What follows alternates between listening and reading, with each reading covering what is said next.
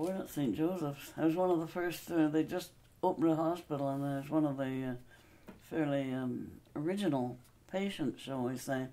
Yeah, I was born here. And then I've only been away about maybe 10 years altogether in my lifetime.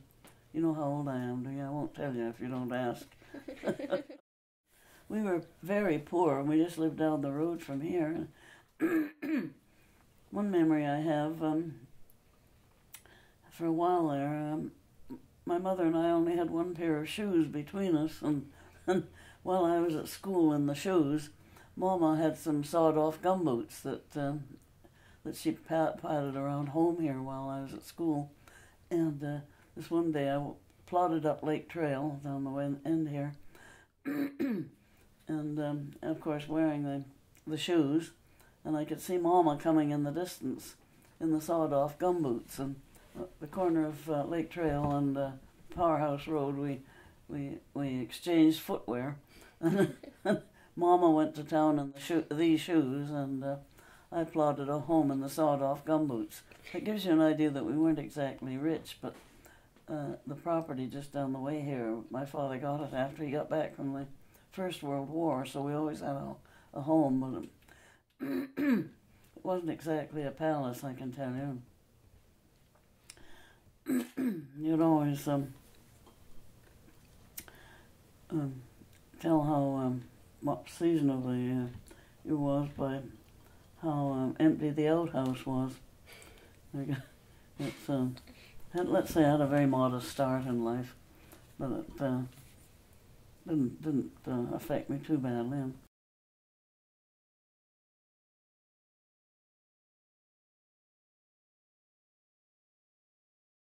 Well, that's the Masters Greenway and Wildlife Corridor just down the road here.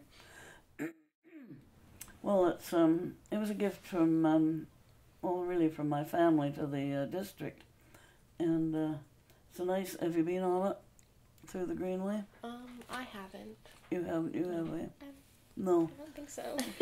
keep in mind anyway. In the spring when the trilliums are out, you know there's a nice trail back here at the river, and then you can go in from this end, and you can get in from the bottom end, and I would guarantee you won't have seen that many trilliums in your life.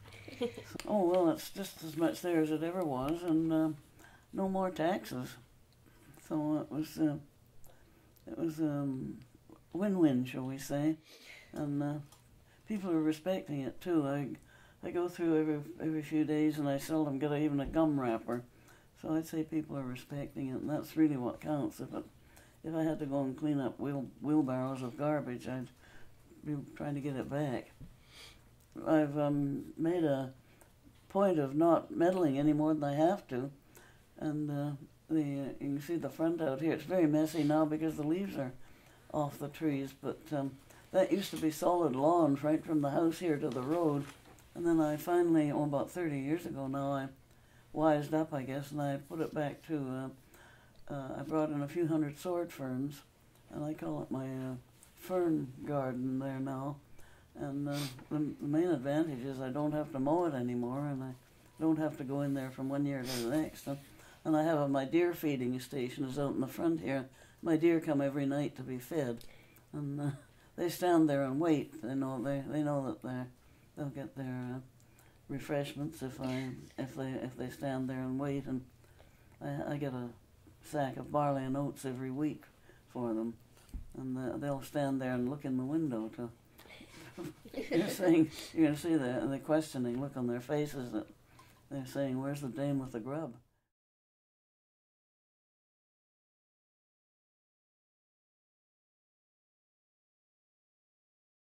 Usually just get a phone call from somewhere, Ruth the chainsaws are in there, and I'm about now. That takes me about 20 minutes or so but they've taken my car away, my truck away from me, so I can't get there fast enough now. But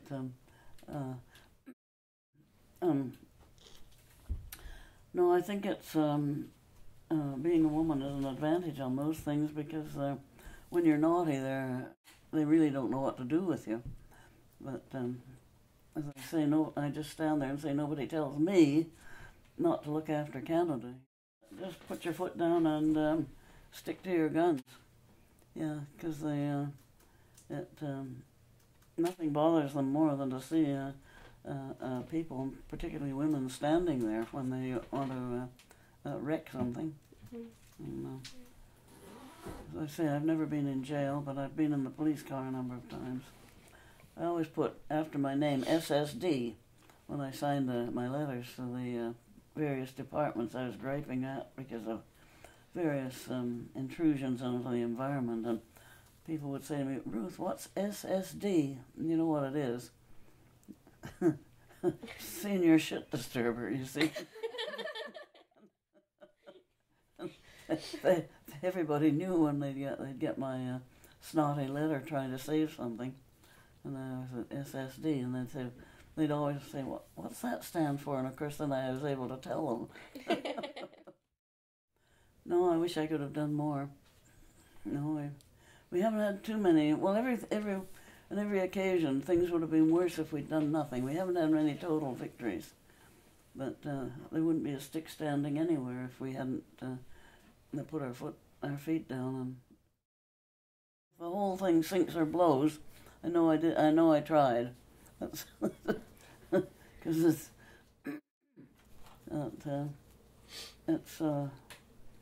we seem to be on a collision course in many respects, and I don't even like to be heard voicing that opinion. But you can only exploit the world and multiply the population at a certain speed, and you're going to crash.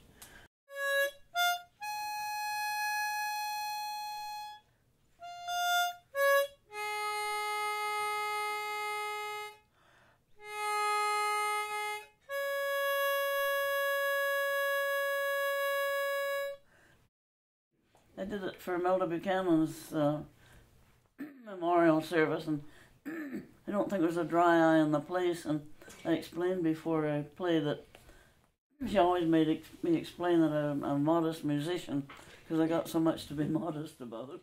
What would you say is the importance of a sense of humor? Oh, it's not just, it's all important. That's right, yeah. I can't imagine not having one. Excuse me. No. Well, you can imagine, just look around amongst your acquaintances there. Who's the biggest bore, you know?